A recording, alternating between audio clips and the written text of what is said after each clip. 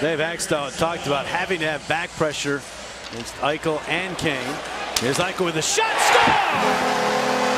The Sabres power play again goes right to work. That one appeared to change direction on the way in. And it's tied again at 2. The Sabres power play doing the damage.